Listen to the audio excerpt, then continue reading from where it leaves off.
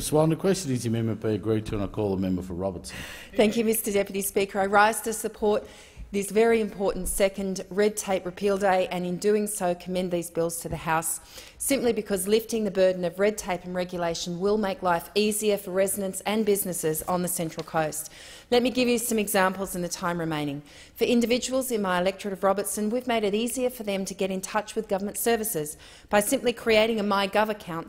With a click of a button, there's a centralised online point of access. And, Mr Deputy Speaker, I understand that more than 5 million people have already registered. In fact, one of the people to sign up recently was Nicholas Staniford from Kilcare, who's spoken to me about how much easier it was to have everything in the one place and how he didn't need to have several different websites with different passwords. We're also enabling people to complete their tax return faster. The online My Tax system will save over 1.4 million taxpayers nearly $160 million a year in compliance costs by pre-populating their tax returns. And another local resident who spoke with me, Leon Manuela, who's just 22 years of age and lives in Tascott, said that for many young people on the Central Coast it's made doing their tax a lot less stressful. The electorate of Robertson is home to many high-quality and innovative aged care providers.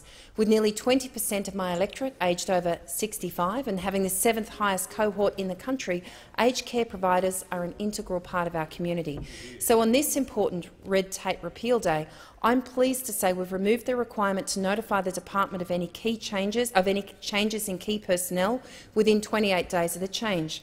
Instead, providers will only need to tell the department about a change of circumstances that materially affect the provider's suitability to provide care. Jennifer Eddy, the Chief Executive Officer of Woy Woy Community Aged Care, advised me that far too much time has been spent with excessive and inconsistent reporting and duplication of information to government departments, and that this is taking time away from the key role of delivering care to residents. Jennifer said that people looking at aged care services are becoming more discerning because of the cost, which makes it even more important that aged care services have the time to provide quality care. It's a similar situation for small businesses, which are the engine room of our economy, particularly on the Central Coast. So to help businesses focus on what they do best, we've removed the requirement to lodge a business activity statement for 32,000 businesses where no GST is payable. A further 447,000 businesses with minimal income are now exempt from pay-as-you-go requirements.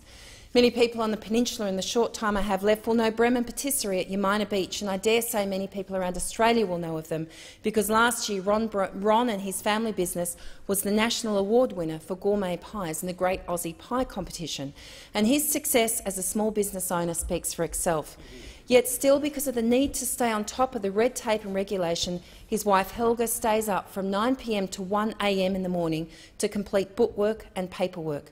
It's not an easy job for anyone, but especially not for a business that starts baking at the crack of dawn.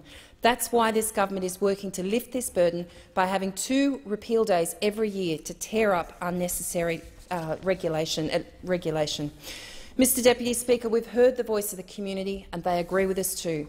Many of these repeals were actually suggested from people and also from business and community groups, and I commend the bill to the House. With the resolution agreed to earlier, I call the